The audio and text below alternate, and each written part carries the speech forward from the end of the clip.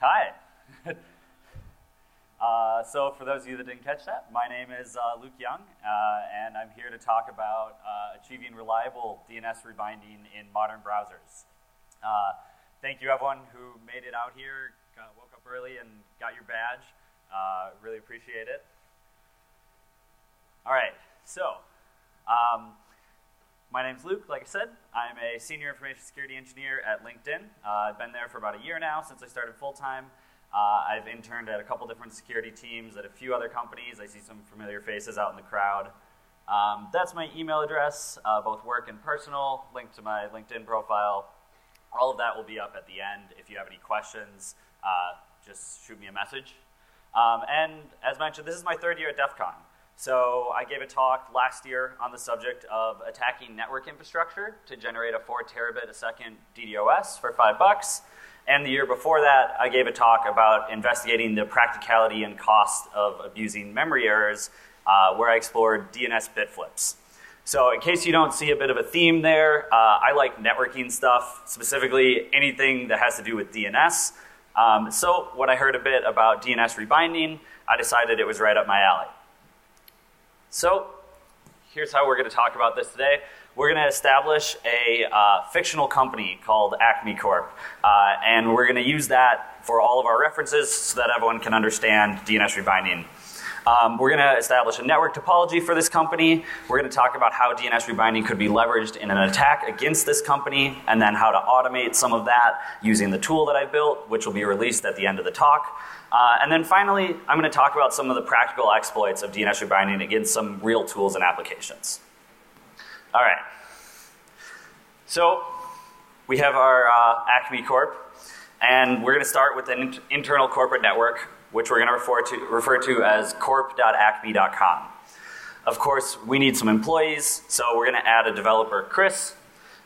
Chris needs somewhere to commit all of that wonderful code that he writes to, so we're going to add a code repository located at code.corp.acme.com. Of course, our developer, Chris, needs to get to the internet so he can look at cat pictures at work, so we're going to connect the corp internet to the actual internet.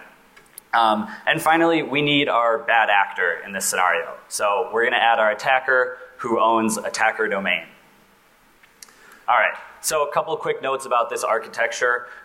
First off, we're going to refer to this entire area on the right as the intranet, essentially the internal network of this fictional company.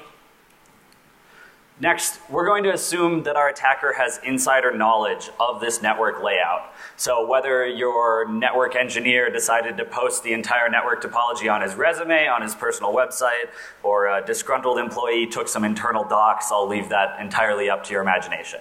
And we'll get to why that's necessary in a little bit. For the sake of simplicity, we're going to assume that code.corp.acme.com has no authentication on it. So Acme had a long meeting with their single employee and decided they trust their one employee, and you have to be on the intranet in order to access this, so they're not going to put authentication on it.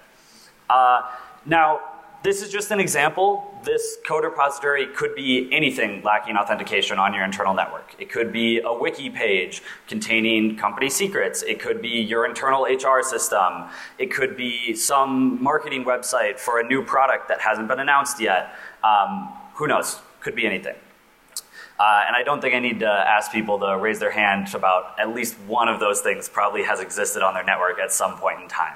Everyone spins up something and goes, oh, it's fine, it's safe, it's only accessible on the intranet. Only our employees can access it. All right. Finally, the edge of our network, like I said, is going to act as a firewall, preventing our bad actor from directly accessing code.corp.acme.com. So the only way you can access that is, again, being on the internal network. All right, and lastly, we're going to assume that our developer, Chris, just loves to click on links. Doesn't matter if it's a sketchy ad or a phishing email, Chris is going to click on that link. All right. So before we get into how DNS rebinding works, I wanted to do a quick refresher on same origin policy and browsers, how they work. So let's suppose that our developer Chris has browsed to attacker domain. Now, Chris has loaded our malicious website. It can start executing active content like JavaScript or Flash. assuming he doesn't have any plugins set up. But Chris likes to click all of the links, doesn't like to install things like NoScript.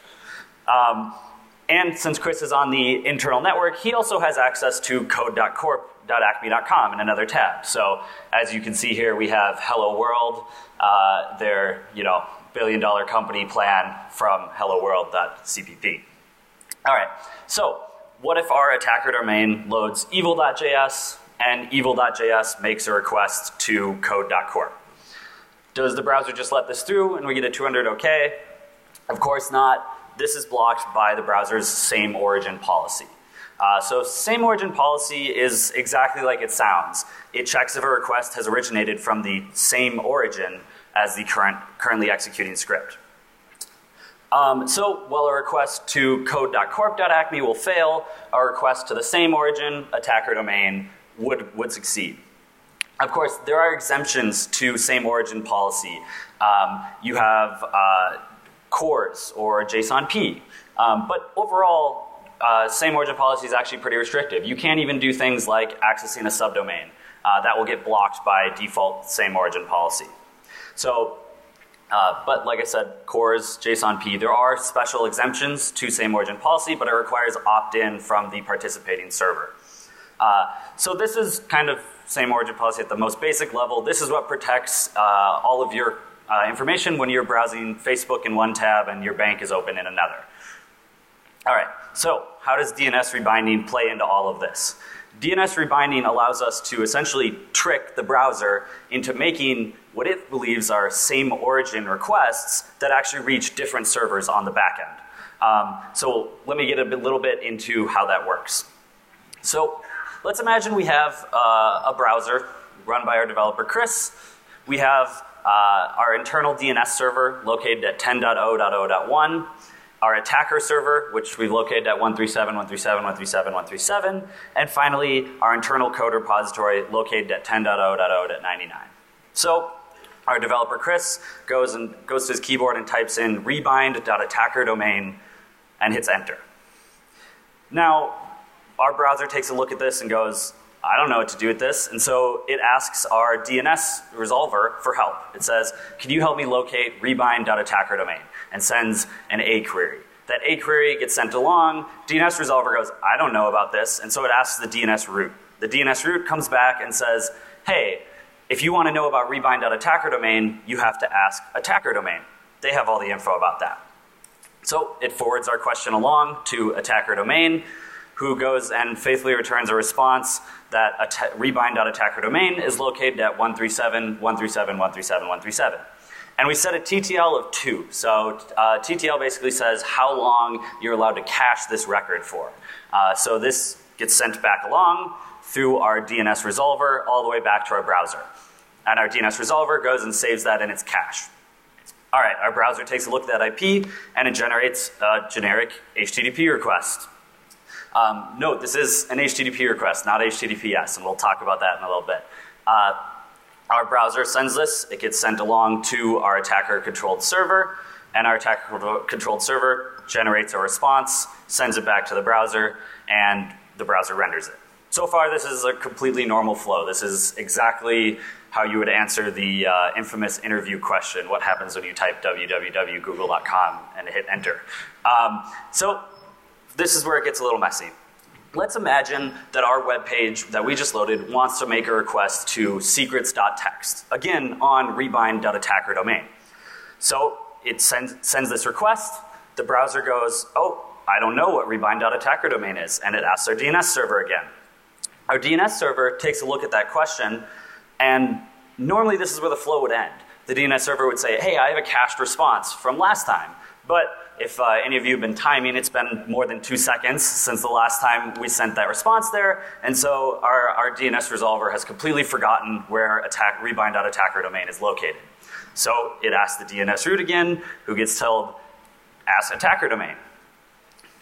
This question gets relayed along to attackerdomain, and this time attackerdomain sends back a different answer. So we say, rebind.attackerdomain is actually located at 10.0.0.99. This gets sent back to the browser. The browser goes along its merry way and generates an HTTP request and sends it along to the IP it was given. that of code.corp. Code.corp sees a request, and because it doesn't have authentication, sends the response back. And now our browser has a copy of the billion-dollar business plan, but it's loaded on rebind.attacker domain where our attacker can read that file and exfiltrate it. So if we take a step back for a second here, let's look at what happened. Did we violate the DNS spec? No, this is a perfectly legitimate answer. Companies do switch around IPs all the time, and companies do have extremely short TTLs all the time. So for example, companies that commonly come under attack will fast fluctuate between short TTLs so that they can change servers quickly. Did we violate the HTTP spec? No, we sent a regular HTTP request. This is all perfectly valid. So this right here is DNS rebinding at its simplest. Basically, we've tricked the browser into rebinding the DNS record as the page was loaded. All right, so if we loop back to that Acme network diagram, what we've done is just let our bad actor actually utilize the access that Chris had on the network in order to access the code, exfiltrate data from code.corp. If you want to think about this in another way, what we've essentially done is let our bad actor assume Chris's position on the network in the physical sense. An easy way to think about DNS rebinding is if our bad actor was physically in the room and plugged into the same network jack as Chris. This company was already vulnerable or at risk to having all of their code stolen if you walked into their office and plugged into a jack. We've just eliminated the need to be physically present to do so. The other reason that analogy actually holds up pretty well is because we weren't able to assume Chris's authentication for code.corp. Just as if I walked into your building and plugged into a network jack, I don't know what your developer's password is. And DNS rebinding works that same way. Because when the browser accessed rebind.attacker domain, it wasn't the same DNS entry that all the cookies were saved under, which was code.corp. They won't get sent. So it's an unauthenticated request. All right, so that sounds a little bit scary. Let's talk about some of the gotchas about this attack. For any of it to happen, Chris had to visit a malicious web page. Then we required internal knowledge of the Acme network, and we had to know the internal IP of code.corp.acme.com ahead of time. So for those of you that don't work with split DNS, basically the way it works, if you're on the corporate intranet, you have certain results that will only resolve when you're inside of the network. And the way that works is your DNS resolver takes, when it gets a query, it looks at it and says, is this coming from inside? Okay, let me serve it these records over here. And oh, this request came from the outside, let me serve it those records over here. That's called split DNS. So we can't go query code.corp.acme.com from the outside to know its IP. We had to know that ahead of time. And finally, the DNS rebinding is notoriously unreliable. So let's break some of these down and talk about how to get past some of these. First, you had to visit the web page. I don't really feel like I even need to talk about this. If you honestly believe that I can't convince a single one of your employees to click one link, you're lying to yourself. And that's literally all you have to do. You just have to click the link. You don't have to click on the page or interact with it in any way. He just had to open it up. Of course, there are other delivery mechanisms for something like this too. You could serve this in a drive-by malware or a drive-by malicious ad. You could, of course, send phishing emails, all of the traditional ways to get someone to click a single link. Yep. All right. The next thing we needed to do was we needed internal knowledge of the target network. We had to know that code.corp.acme.com existed. Now, I wish I could say that would be difficult to obtain that sort of information, but I wasn't joking when I said your network engineer probably put the entire diagram on his resume. I've seen that before. And you have people leaking host names all over the place. All of those GitHub issues that your developer posts and accidentally includes all the host names in the debug log, people like me are scraping those all the time. Doesn't matter if you had it up there for 60 seconds, someone pulled it down and we have that host name now. Plus, these host names are typically built for people. You know, they're not that hard to guess. Code.corp.acme.com, git.corp.acme.com, svn.corp.acme.com, wiki.corp.acme.com. They're very predictable. So let's say we probably didn't actually need to know that. Of course, we had to know it lacked authentication. There's no real way to get around that requirement. We can just try it though. So if I was a malicious actor, I can try it, see if it works. If it works, great, it didn't need authentication. If it doesn't, move on to the next target. And we had to know that secrets.txt was located there. But I don't really think this one's a requirement either. Again, all of our web pages are built for people.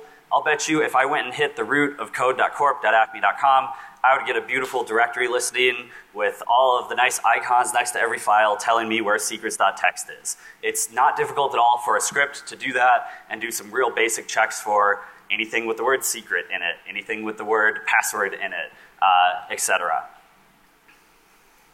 All right. Next, we had to know the internal IP of code.corp.acme.com. And unfortunately, people don't really leak internal IPs nearly as often as they leak host names. Thankfully, at least in some configurations, we can just use that host name. So DNS has this wonderful feature called CNAME records. They basically act very similar to a symlink on Linux. When your DNS client reaches a CNAME record, it just starts over the process with the value you gave it. So when I ask for rebind.attacker domain, if I serve a CNAME for code.corp, my DNS resolver will say, oh, where do we go? Oh, let me go look up code.corp instead. And we've just now bypassed that requirement. And what's really, really interesting about this, we let the internal DNS resolver do all of this work for us. So even though that record isn't accessible externally, your DNS client that's looking up this record is coming from internal. So I can CNAME to internal DNS records that don't exist from the outside, and they will faithfully resolve on the inside. Now, in theory, you could block some of this on your DNS name server. You could never let external DNS records resolve to an internal IP address. Unfortunately, as far as I'm aware, no DNS resolver with split DNS functionality supports this sort of setup. If anybody is aware of any that do, by all means, please let me know. I'd be more than happy to take a look at the implementation. All right, and the next problem, DNS rebinding's notorious unreliability. So if you do manage to find some of the folks that have heard of DNS rebinding, one of the first things they say is, that doesn't work anymore. It's so unreliable. It's not practical in the real world. Unfortunately, this unreliability and kind of the stigma around it from everything is commonly used as an excuse to avoid fixing vulnerable services. Everything from small applications to popular libraries like one of the Ruby on Rails web console scripts has this issue. And commonly developers will decide not to fix it because of concerns that it's not a real world attack. So let's talk about where some of that unreliability comes from. There's a lot of ways that this can go wrong. You have a lot of layers here, both in DNS and TCP and in the HTTP level. So first thing you've got is browser DNS caches. So some people don't even know this is a thing. Some browsers, Chrome for example, depending on your system configuration, implement their own entire DNS client. They don't use the OS one, or they build on top of the OS one. And so internally to the browser, they actually have DNS records that are cached. So if you take a look, Chrome://net internals is a wonderful tool if you're ever debugging any network issues in Chrome. It will actually tell you all of the DNS records that it has cached, how long they're going to live for, when they expire. You can view them in flight, actually, as they go across the wire. But things like this can interfere with a successful DNS rebinding attack. For example, if in certain configurations, Chrome will cache all records for 60 seconds, even though the TTL is set shorter than that, which means I now have to keep my developer, Chris, on the page for 60 seconds. And Chris has a really short attention span. So that's not going to work very well. And we have the same issue at the OS level. So lots of OSs now actually do DNS caching internally as well. So Chrome will actually, again, in certain configurations, build on top of the OS cache as well. So you now have two layers of caching where your record can get mangled, get modified in some ways, and that can cause more problems.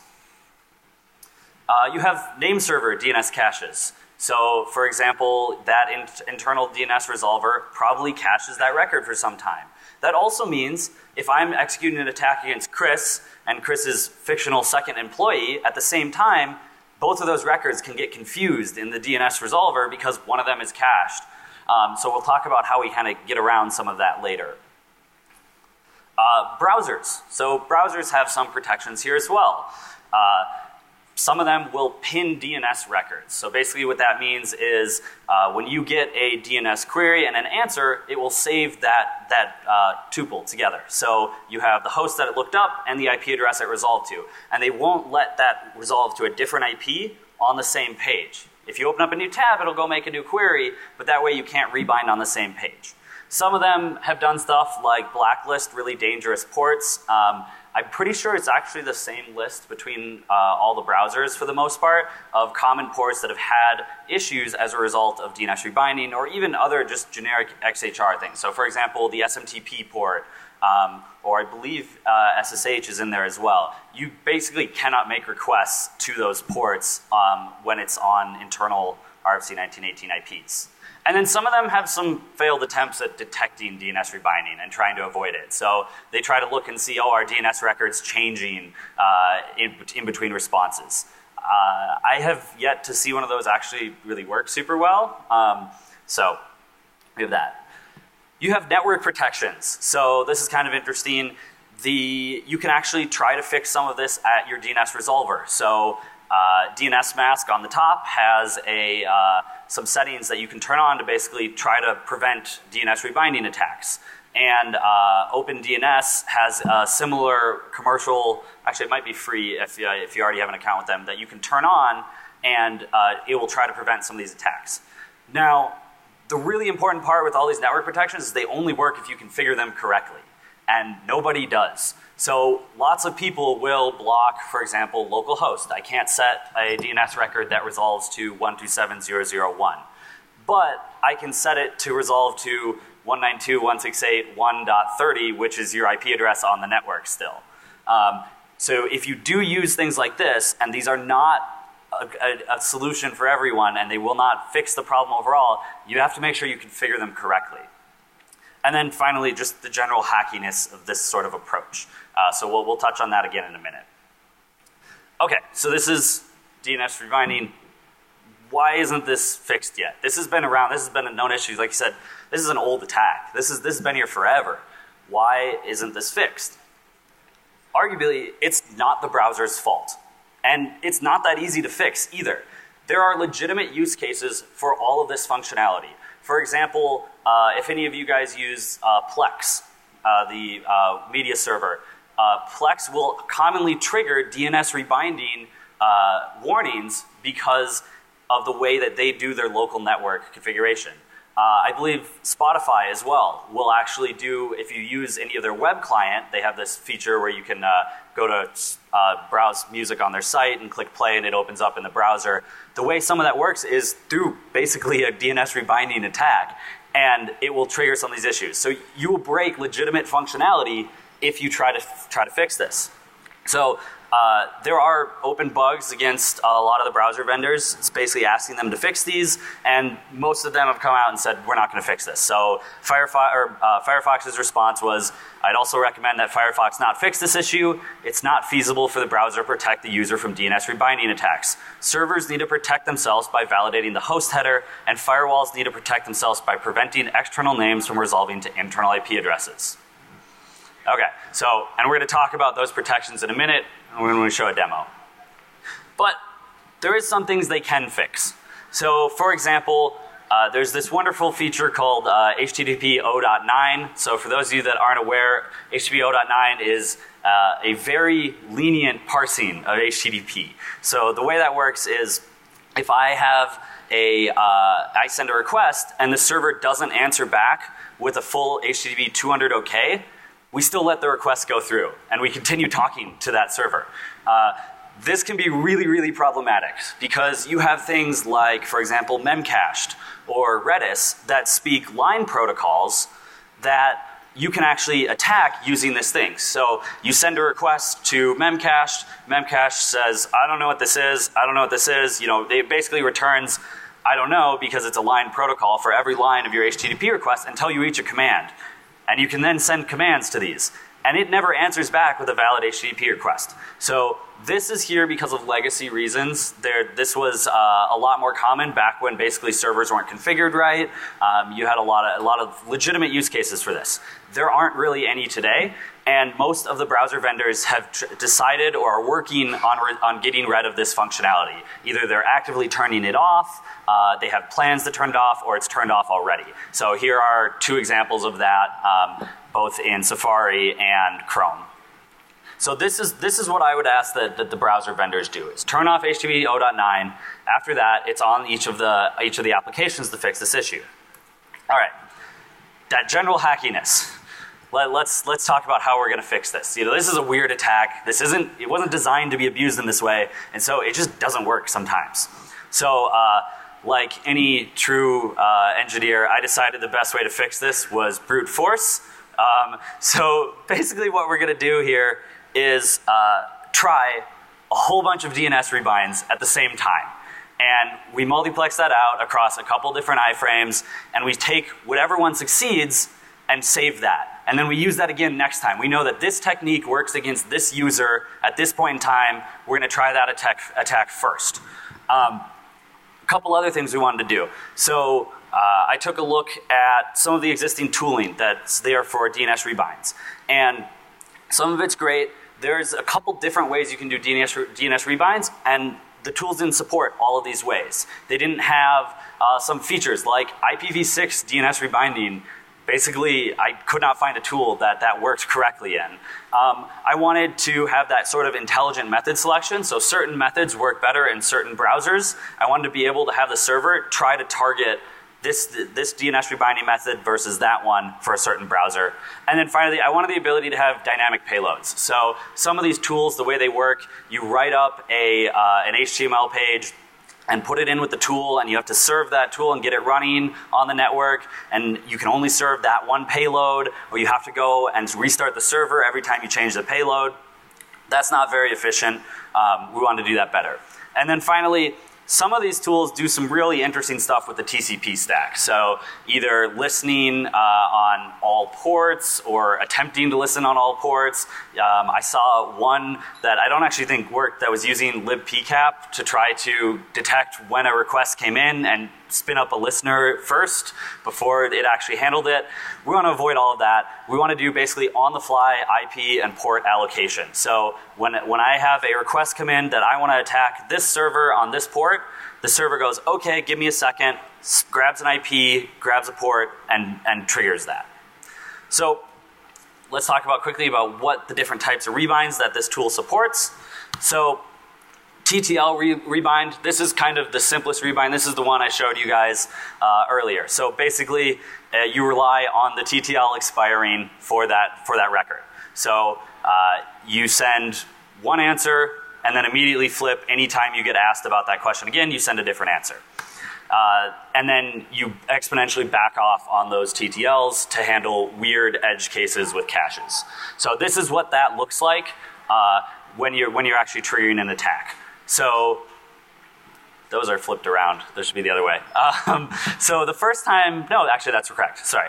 So the first time you get a question, you respond with the server's IP and a TTL of say 2 seconds. The second time you get a question, you respond with the internal IP address that you're targeting.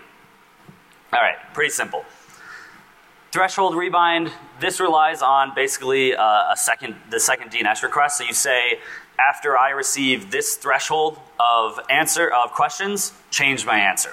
So the reason this happens is you get really weird configurations for some of these caches. Some of them will send the same question like 3 or 4 times, even though there was only one question internally that triggered it. So things like the TTL rebinds can get really messy there. So basically what this says is, I got 1 request, I got 2 requests, I got 3 requests, okay, change my answer. And so you do the same sort of thing, you set up one of these with a couple different backoffs there in terms of timing. All right, multi-record rebind. So this one is super interesting. This one was I believe, most publicly talked about, I think at DEF CON 18. And the way it works is very interesting. It's nearly instant in most configurations, but it's really expensive to host on the other side. So the reason that it's expensive is this. So I get a question for my DNS rebinding record, and I respond back with 2 records. I say, rebind.attackerdomain is located at 203 and at 192.168. And some browsers, basically, if you're following the POSIX spec and everything correctly, you should try both of these IPs.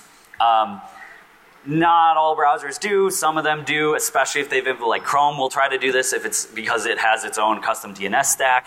So the way this works is the page loads the first time, you get a query to 203, you serve up your payload, and then on your server, you blacklist the IP address here. Literally set up an IP tables rule to block any new requests coming from this client over here at Acme Corp.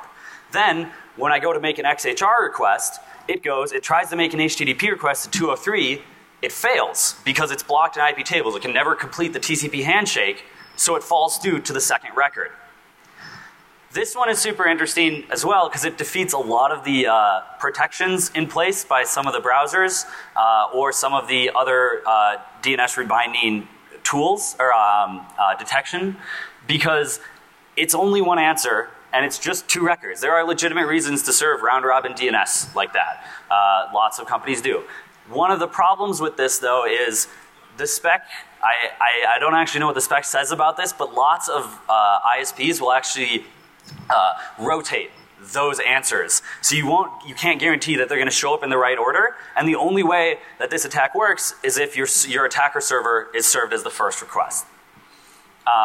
So yeah. And the other reason it's really expensive to host is you have to cycle IPs very quickly.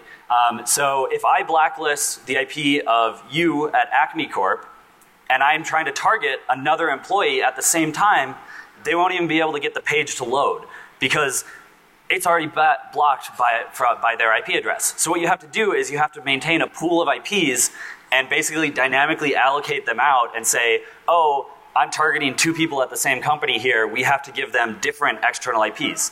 And IPv4 IPs are getting harder and harder to get a hold of, especially if you're hosting on really cheap VPSs like I am.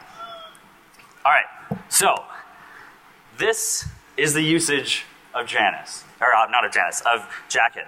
So this, it's simple. This was the idea, was make it as simple as possible and hide all of that.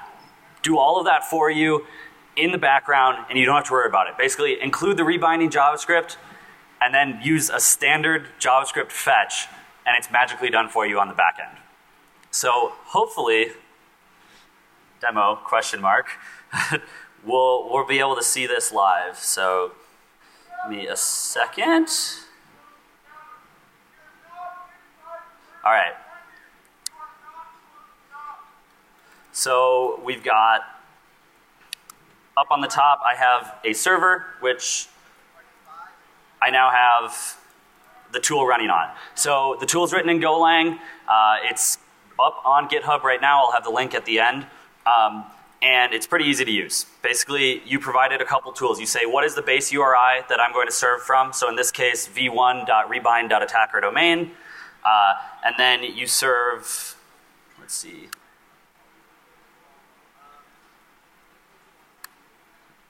All right, so you pass it a pool of IPs that it's going to be able to use. So in this case, we have some IPv6 IP addresses. We have some IPv4 IP addresses.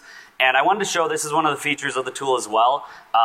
This is an internal IP, so this is a DigitalOcean box. And they have this thing called anchor IPs that basically, it's an external IP, but it comes to your box as an internal IP address when you look at it. So that's a configuration that's kind of interesting. The tool is built to handle some of this. So basically you can provide a mapping and say this internal IP is actually this external IP, and it will serve the correct DNS records. So that means you could actually, if you really wanted to, you could put like this tool behind a load balancer or something if you, for some reason, needed to do that many DNS rebinds. All right. Oop. This is the problem with live demos. All right, so here we go.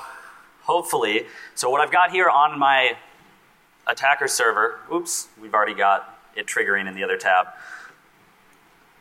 So what I've got here in the bottom left tab is a basic Python HTTP server. And right now it's listening to the world, serving up the entire file system. This is a brand new VPS, so not actually anything on there. Please don't go try to pull SSH keys or anything off it. You're wasting your time. So hopefully, I'm having network issues this morning, so. All right, so you can see what it's doing here on the left. Oop. Apparently we don't have an Etsy password. So someone has already gotten to this box.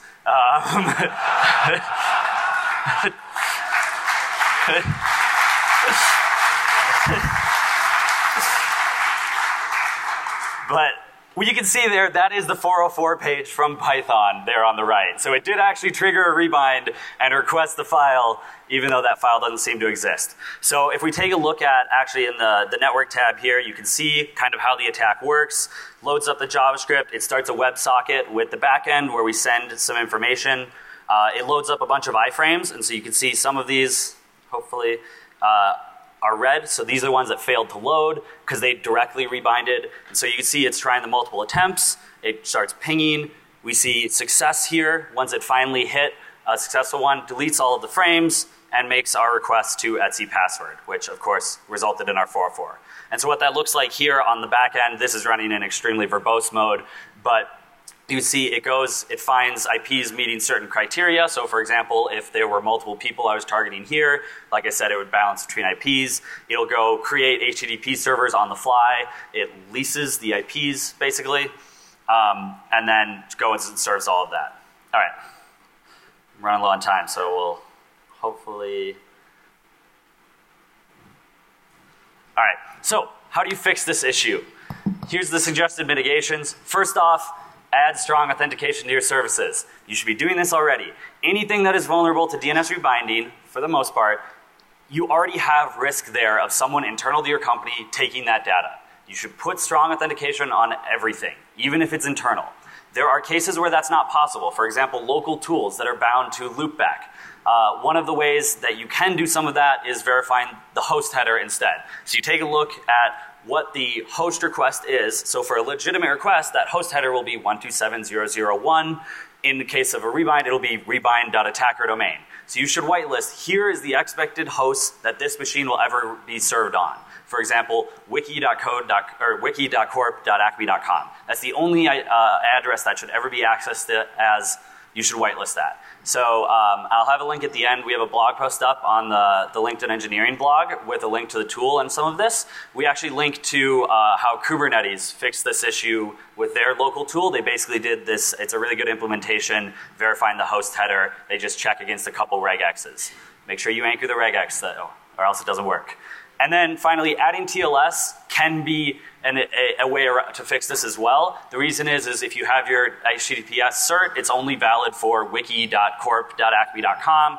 If you have a rebind, that host name doesn't match, and so the rebind will fail. However, you're relying on your developer not to just click OK on the cert mismatch, so not the best fix. All right. So, super excited to announce that this tool is live right now on the LinkedIn GitHub. You can go check it out. It's released under BSD 2 clause, and it's all Golang. More than happy to accept some inputs on it or file any issues. What is the future of the tool? Bug fixes, lots of bug fixes. If you have it and it doesn't work under certain configurations, please open an issue. I'd be more than happy to take a look at it. I'd love to Dockerize it or something similar so that you can literally just drop this on a VM and get it running. And then what I would really love to see is automated browser testing. I'd like to set up sort of a browser stack type setup where you can see, oh, they changed the DNS handling on Windows 10 for this version of Firefox, and get alerts for sort of that so that we can improve the tool. All right. So like I promised, here's all of my information.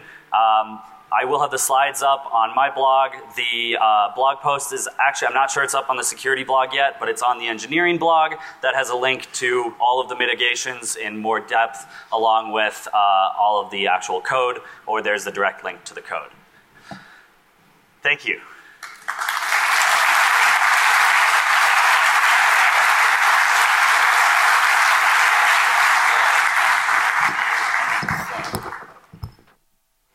Okay, a couple of announcements here. First of all, we are not going to be dumping the rooms, at least for now, so people can hang out if you want to hang out for the next talk. But just kind of be polite. Last year we had some issues with people just kind of camping out all day. There's a lot of people getting here today. There's not a lot of stuff going on at the same time, so be nice to other people, kind of cycle through. Yes. Oh, and this is more critical. If you're walking to that side, don't. Exit out the back. Exit out the back, exit out the back. Well, look at that. That was fun. I feel like I'm playing a real-time strategy game. Just draw the box, through the back. Through the back. Okay, second major announcement, and this is going to apply in every track all weekend. Really, the only danger to the con is the fire marshal. And the fire marshal can come in and say, nope, nobody's playing this game anymore, if we do something like stand along the walls. See all those people back there along the walls? They're now sheepishly moving towards the seats? Yes, those people are doing it wrong. So what we're going to have to do, and this is a change from prior years, where we kind of let you mill about and sit that as long as there was a path that was cool. This year it's not cool. So find a seat, or you're going to have to leave the room. So that's going to mean we're all going to need to make friends, sit together, learn how to defragment the room, but we'll deal with that again here in a few minutes. Let's give our first speaker another big round of applause. That was a heck of a job.